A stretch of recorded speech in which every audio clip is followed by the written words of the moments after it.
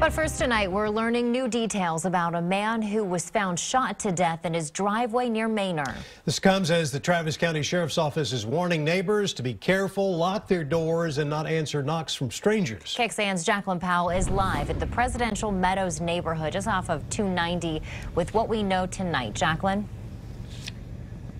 Well, Sydney, Robert, Pedro Gomez was found dead in a car in his driveway right behind me here. I spoke to his wife a little earlier, and of course she's going through a lot right now. She did not want to go on camera, but she did give me this photo of him to share of her husband. She says Gomez was a wonderful man. He's a father of 3 young boys, and one of them is just a year old. And she also told me he grew up here in Manor and even ran on the track team at Manor High School. Neighbors on the street also spoke with me off camera tonight, and they told me they heard several gunshots go off a little after 8:30 last night. Several people called 911 and say they ran outside to see what happened right when they heard the shots fired. They told me they didn't see anyone running off or any cars leaving after those shots went off. But detectives are saying this definitely was not a suicide. They've given us a few details so far. So here's what we know. We know that Gomez was found with multiple gunshot wounds, and detectives don't know who shot him or whether that person could be a threat to others. And they say they do have some leads, and they've been collecting evidence and conducting some interviews.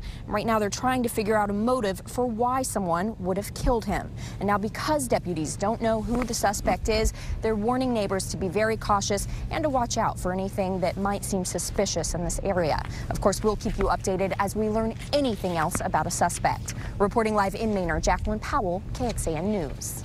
Jacqueline, thank you. And we're learning more about the resources available to investigate this type of a case. The Travis County Sheriff's Office tells us that they assign 2 detectives to every homicide investigation.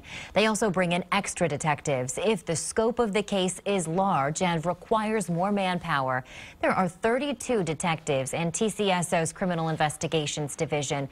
They investigated 12 homicides last year.